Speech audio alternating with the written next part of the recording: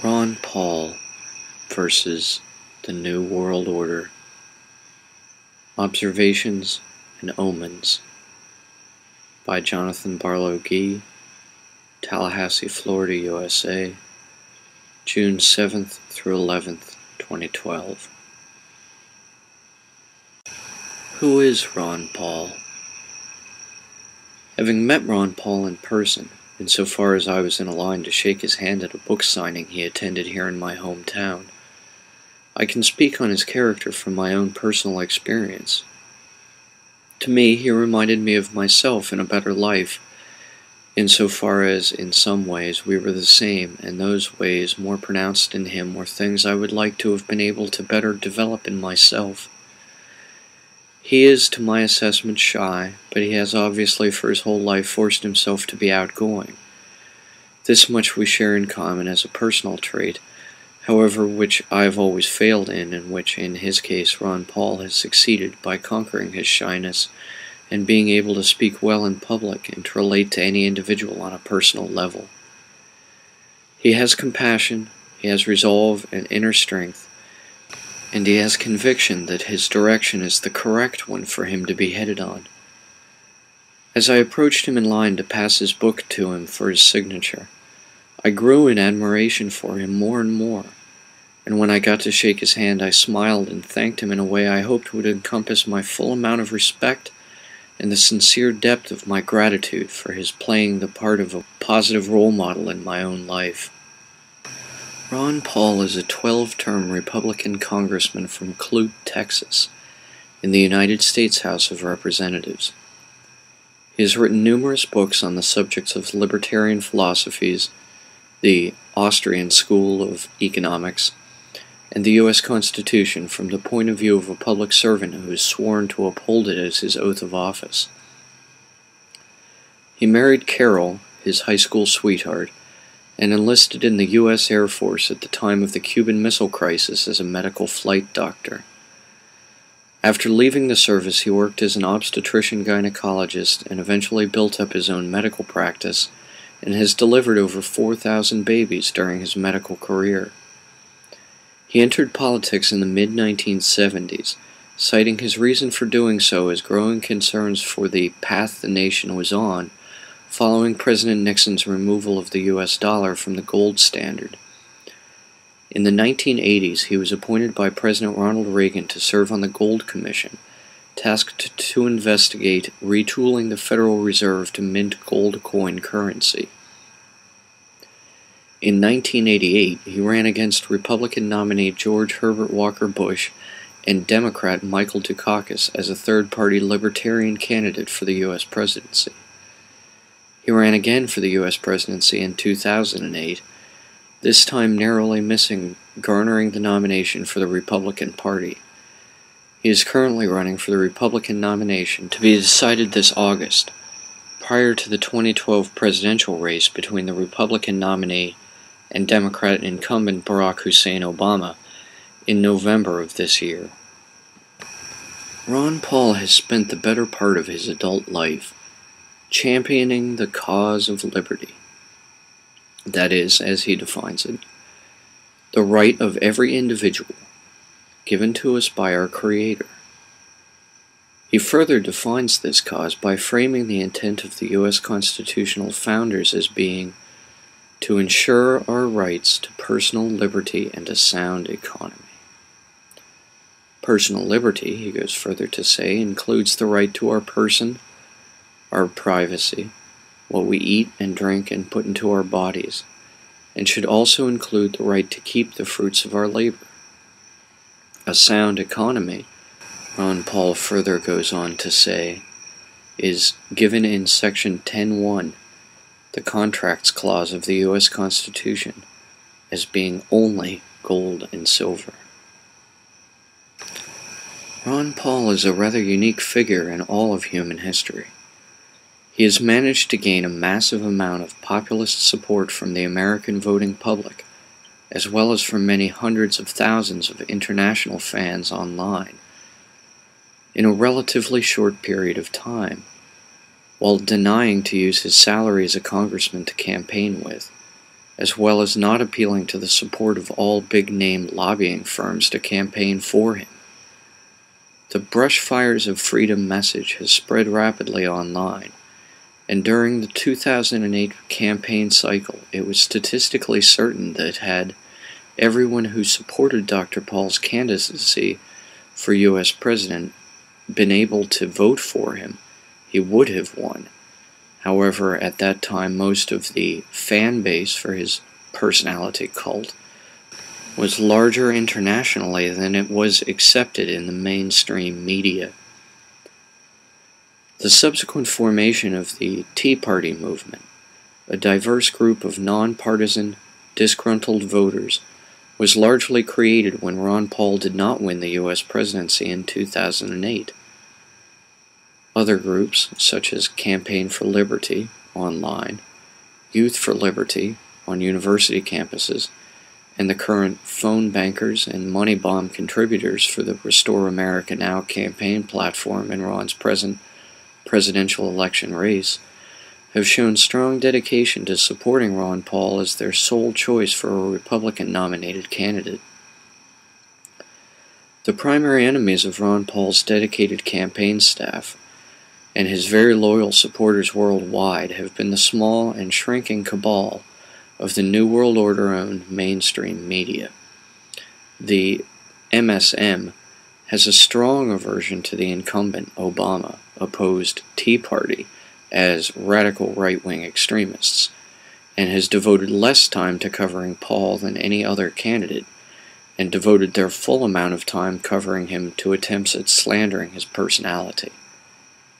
In historical hindsight, this will appear, as it does to many of us alive now, to be a pathetic and desperate last-ditch attempt by the MSM to maintain their fading relevancy in the online direct media era of the 21st century Internet. What his supporters believe.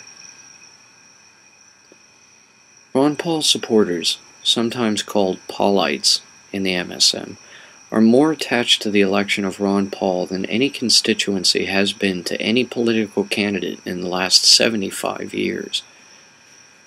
Even the I Like Ike campaign cannot be considered comparable to the Ron Paul phenomenon, although that sort of vapid populist sloganeering was matched in 2008 by the Obamanoids, the neoliberal and Zionist Democrat voters who elected Obama.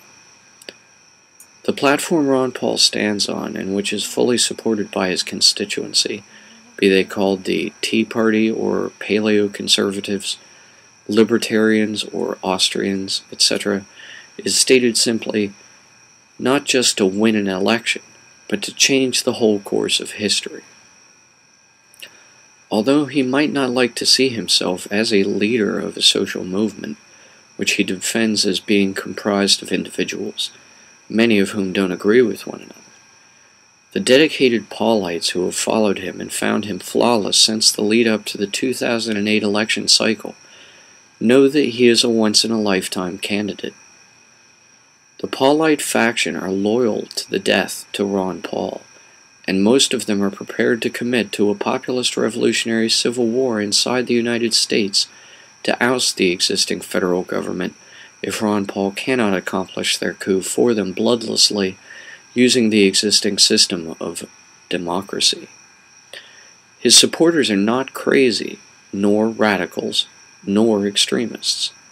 They are real people who believe in the value of the U.S. Constitution and who know that there is a cabal of bankers already running the federal government and the MSM that do not have the best interests of real people like themselves at all in their minds or hearts. Ron Paul's supporters are not stupid, as the MSM would love the U.S. voters to believe. They know what the MSM knows also, but will not admit, that Ron Paul is not only electable, having run and won 12 times for Congress, in general, but that in all polls against incumbent Democrat President Barack Obama, Ron Paul wins by a wide margin. Ron Paul is the popular choice, and unless he renounces everything he stands for and stumps for any of his status quo opponents, He has already clinched both the Republican Party nomination for candidate as well as the general election for 45th President of the United States of America. However, knowing how much popular support there is for this man, the New World Order machine has sought to railroad his campaign beside massive, premature, and non-journalistic headlines announcing the Republican candidate nomination of Mormon former governor of Massachusetts, Mitt Romney, months prior to the Republican primary election, held at the Republican National Convention, when the nominee is actually picked by all the assembled delegates. Ron Paul supporters, the so-called Paulites, have already occupied more than enough of the unbound delegate positions to landslide Romney, as well as the rest of the other still technically on the ballot, though no longer campaigning, status quo candidates, right out of relevancy into the margins of the dustbin of history. The 2012 RNC will be, so long as Ron Paul is still alive and has not been replaced by a bizarro Ron Paul clone who looks like him but says and believes the opposite, a major historical event for freedom-loving patriots everywhere around the world.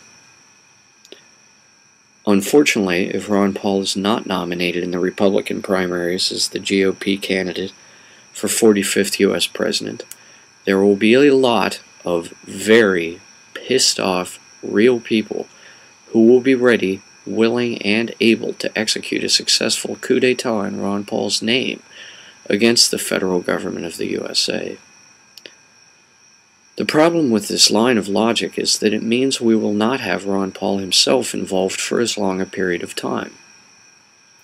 If he is democratically elected President of the USA, and assuming that election is honored by the New World Order appointed incumbent administration, Ron Paul will likely live to a ripe old age many years after retiring from fixing the national economy and repealing most of the Federal Register of Laws. If he loses the election, or worse, is assassinated, the mob he leads will be left leaderless, and the result will prove the New World Orderers, who believe humanity's natural state is violent anarchy, justified in enforcing their wet dream of global martial law. What his detractors believe. As already mentioned, his detractors, mainly within the mainstream media, MSM, call Ron Paul a lot of names and accuse him of a lot of basically false assertions.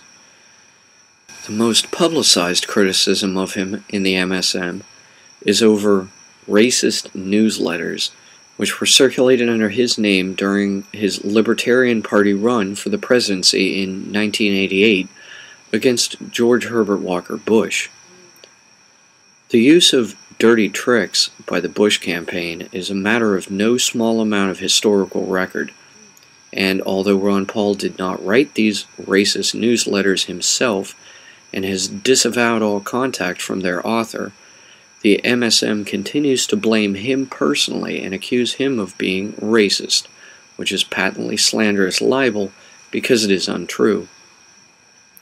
However, there are a few other allegations raised against Ron Paul by his detractors, although they are no less untrue, nor any more maturely and logically formulated arguments. For example, the MSM loves to assail Ron Paul as unelectable. This is, of course, nonsense, because he is a 12-term elected congressman. They compare him to Ross Perot, the third-party reform candidate in the 1992 electoral cycle who ran against incumbent George H.W. Bush and Democrat Bill Clinton, and call him in no uncertain terms a leprechaun, and the Tea Party movement he and his son Rand Paul helped form. The MSM has followed suit from other neoconservatives in the federal government itself, calling them political hobbits. The only, to my current knowledge, serious investigative research journalist from outside the MSM to attack Paul's integrity, Webster Tarpley, accuses Paul of nepotism, citing that some 60 members of his family are on his congressional payroll. Not only is that not a crime, but it is common practice among the existing cabal of the wealthy elites in the federal government to hire their immediate family.